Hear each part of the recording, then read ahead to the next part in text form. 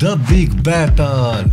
Fujifilm X-T5 versus Fujifilm X-Pro3. I want to compare and share with you my immediate thoughts after using these two cameras in documenting my Christmas tree decorating activities. So let's talk about this now!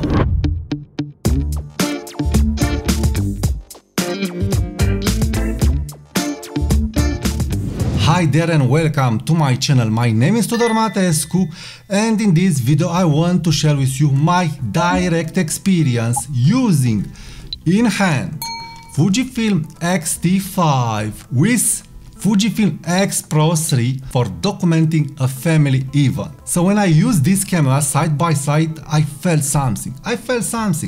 And this is why I want to make this comparison right now, because I want to share with you my impressions, my hot impressions regarding the use of these two cameras.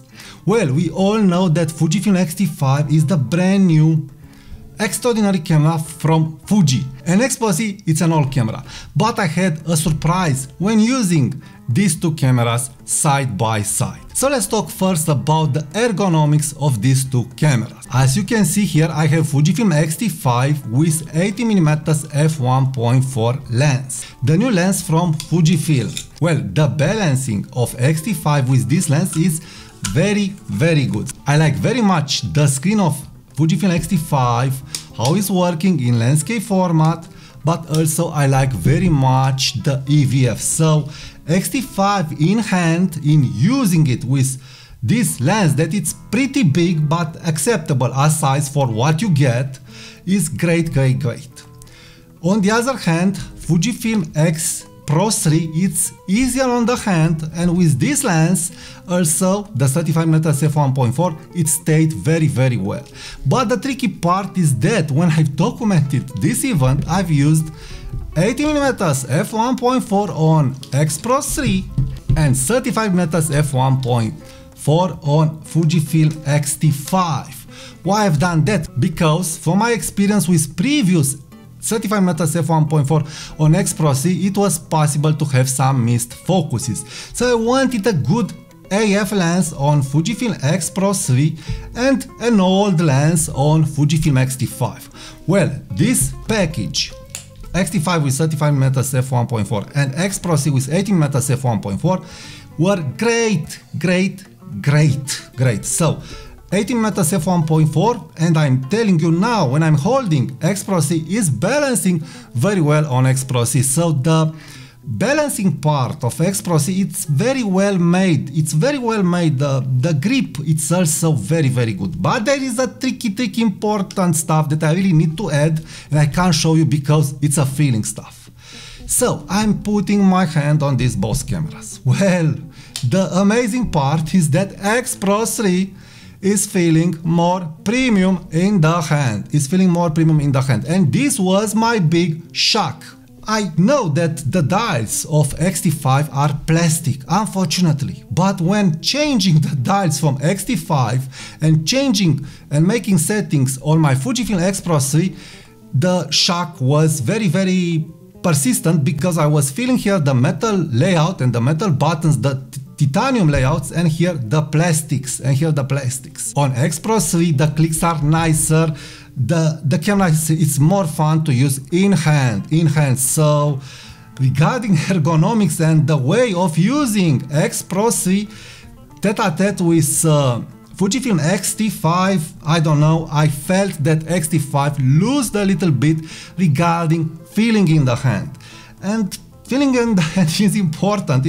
I'm really sorry that Fujifilm didn't opt for metal dials and not for plastic dials. The dials are sturdy, are good, they are staying and they are doing the job. But when you put your hand on X-Pro3 on this metal grip and with these metal dials, you really feel the difference. If you don't have these cameras side by side, and if you don't have this experience in real world use, you will not observe that X-T5 is premium enough, but X-Pro3 again, it's keeping it very, very well. So the next part that it's very important has to do with the weight. Well, X-T5 in the hand with light lenses like this one, 35mm f1.4, is light in the hand.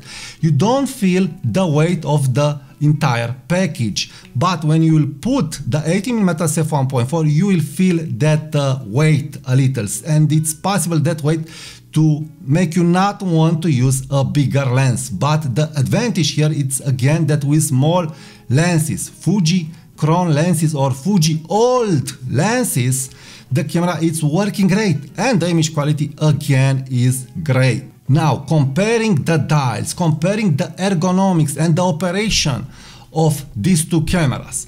Well, I really like to shoot with the optical viewfinder. The experience is great, especially for family moments, because you don't have to chimp on the screen and you can review the pictures later. But what I discovered by using this camera side by side is that I like more the ergonomics of the dials of Fujifilm X-T5. So I really like the fact that I can lock them and I can change the ISO very fast, and with the aperture ring I can control my exposure very, very fast. And coming to X-Pro3, well, when I want to change the ISO, it's a pain. When I want to change the ISO with this beautiful metal dial, it's a pain.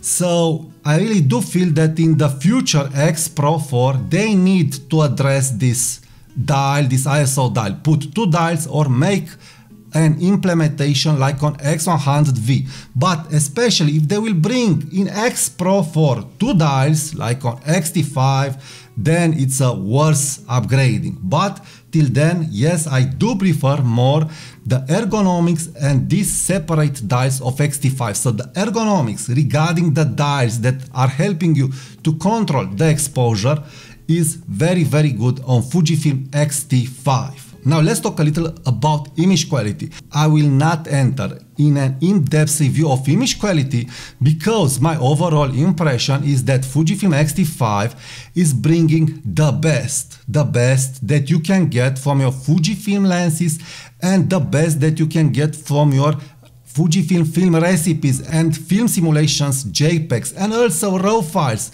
with any lens that you will use on X-T5. So yes, I do feel the difference in quality when using X-T5 versus X-Pro3.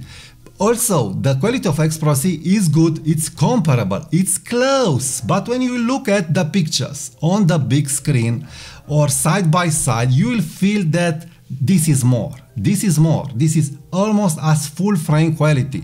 The tonalities, the gradation, the color, it's more. This is it. Even if I've used X-Pro3 with this beautiful sharp lens, full of resolution, color and detail, I really do feel the power of image quality when I'm using X-T5. So which camera did I like more to use? Well, I've enjoyed both cameras, but yes, I do enjoy more X-Pro3. I do enjoy it more. And I was thinking to sell my X-Pro3, but probably we will see when X-Pro4 will arrive, because again, the experience of using X-Pro3 is beautiful.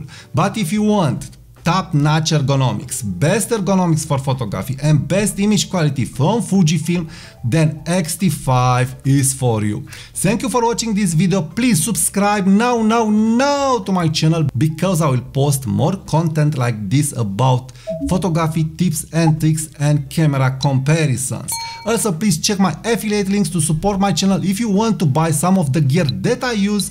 And also please check my membership part of my YouTube channel, where I am showing you how I'm using X-Pro3 in documenting streets and different events. Thank you a lot, and I will talk to you soon. Bye bye.